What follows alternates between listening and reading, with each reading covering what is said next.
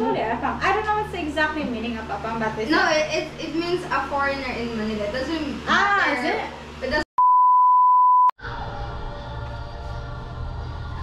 Hi everyone, good morning. At today ay pupunta, magre-ready na ako papuntang Cavite. The vacation is starting. Charot. Ilagay ko lang yung mga gamit namin. Ako lang naman ang mag-overnight doon, tsaka yung dalawa kong kids. Pero yung si daddy at tsaka yung isa kong anak, uuwi din sila para mag-stay lang kami doon for few days. So magre-ready na ako ng mga dadalhin natin at yung mga damit na ipapabenta ko kay sister.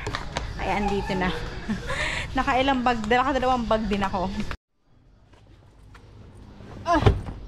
So, ito yung isang bag na piniprayer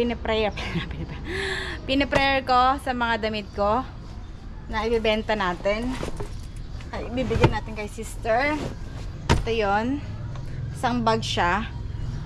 And then, ito naman yung kay Madeir na ipapadala ko.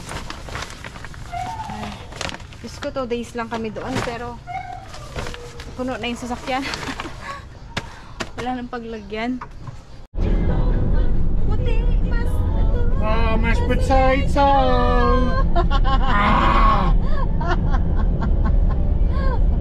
Wow, I'm waiting for the Starbucks. That's why I've changed it. Why you change it? Yes, we're in Carmona, going to GMA. This way is more on faster road to go to Cavite, from Parañaque to Cavite, right? Okay, nandito tayo sa GMA. Let's see how traffic the GMA is. Ang apang-apang na yan. Dami-daming apang. Kasi sabi ko sa kanya, kasi sabi ko, yung agent ko kasi, yung agent ng bahay na to, kakilala ko yon na nag-flower girl pa nga siya. Nakakuha ng apang sa online lang. Yung mga dating apps. Oo, kasi sabi ko, sa mga Facebook, mga manloloko yan. Hindi yan totoo. Mayroong link talaga yung foreign bride na papasukin mo yun doon, may mga bayad yun. Nag-fill up ka doon, pati information parang mo. Tinder, nakikita ko yun, Tinder. Papasok ka doon. May bayad yun eh. May bayad nga yun kasi nga talagang legit. Kaya lang, ako hindi ko tinatry kasi nga kasal pa ako. Kapag tinry ko yan doon, siguradong mapipili ko yun. May mapapipili ako doon. Baka, adyan pa yung daddy nyo eh. Kung gugustuhin ko nga lang eh. Kung pwede naman akong sumilip-silip doon, pang sideline. Silip-silip. Kaya lang, baka, siyempre uuwi dito yun. Pupuntahan ka, o. Pero naman talaga, pag nakipag-relasyon ka sa ganyang foreigner, dapat sigurado ka. Kaya sabi ko, huwag ka na mag-aral, magkapapam ka na lang. Isina naman pa yung anak mo. Ay, ginugaw. Ibibes na, mag-aral ka, ganyan honors, maghanap ka ng apang. Hirap na sa buhay niya sa pag-aaral. Pero yung mas sinasabi, garawan lang ako. Sabi ko, magkapap ka na lang. Hindi ka mahirapan. Ganun yun, nak. Pataninin mo, pinag-aaral ko yan. Nakahanap din ang apang. Tumata ka sa akin eh. Pinag-aalaga ko sa iyo eh. Dinadala ka sa school.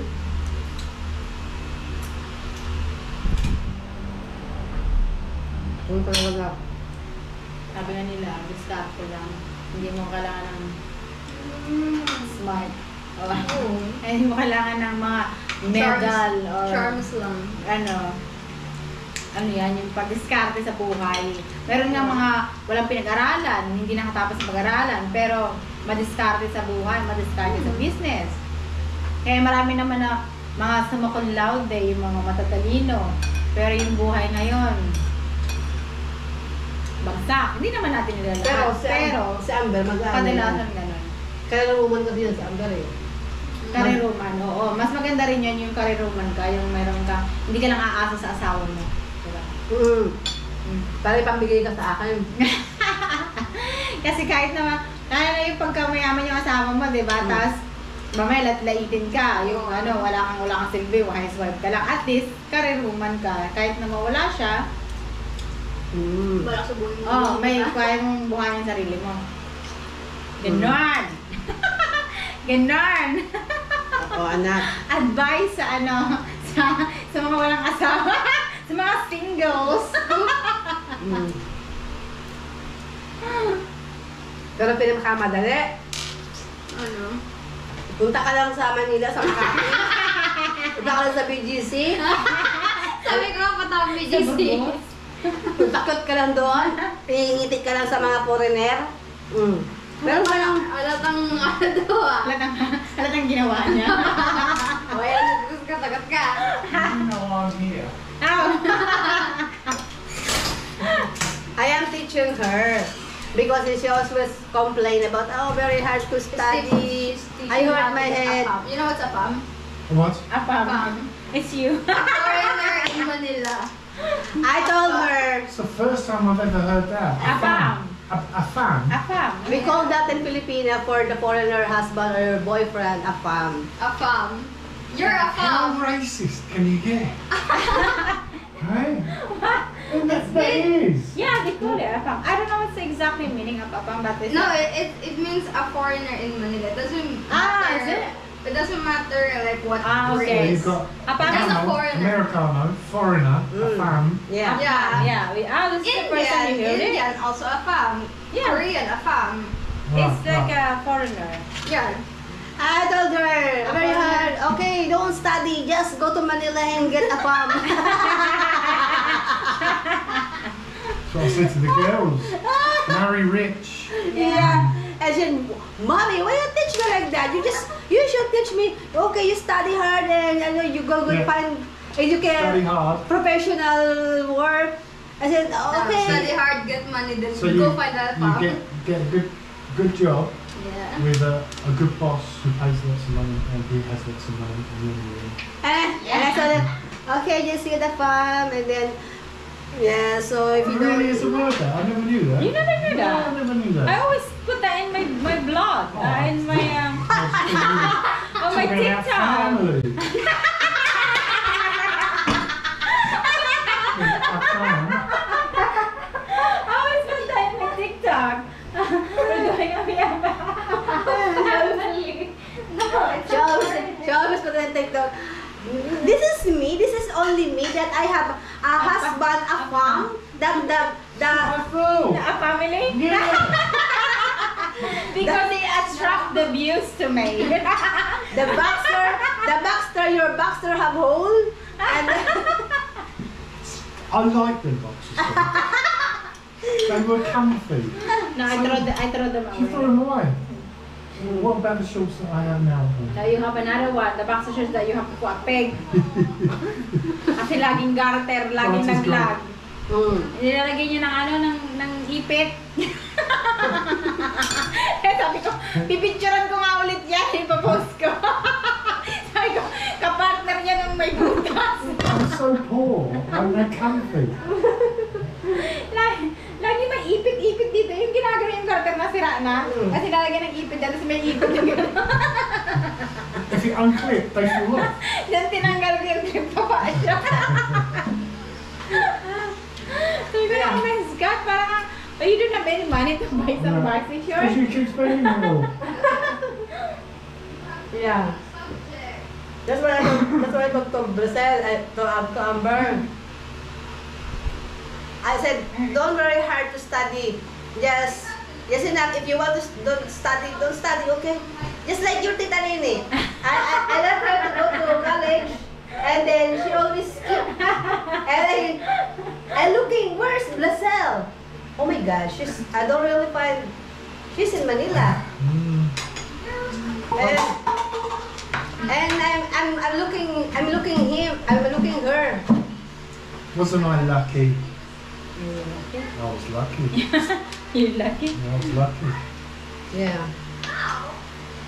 Was you lucky? No. You should lucky because you have 3 kids, oh. Exactly. That's the trophy. That's the award. On the trophy. Yeah, your trophy. I told to Amber, She's safer in the teeth.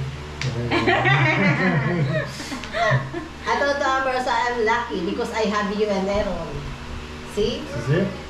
I don't care if your daddy. Pantalon, tingnan natin kung kasya sa akin to. Ayan, nag-start na siya nagsukat ng mga dala kong Ayan. damit dyan, oh. Aray ko. Na isang bagahe. Oh, nag-vlog this. Ito. Binibidyohan niya ako. Ito yung ating ripped jeans. Ayan. Ripped jeans siya na pang style. Ay, ang ganda. O, kasyang-kasya sa kanya kasi sa akin masafe na yan. High waist. Ah, Ang sexy waisted din ka. pala yan. Ang sexy ka. Wow. Oh my God! Ang sexy ka. So, Ay, ang ganda, diba? So, hindi ko siya ibibenta. It's mine.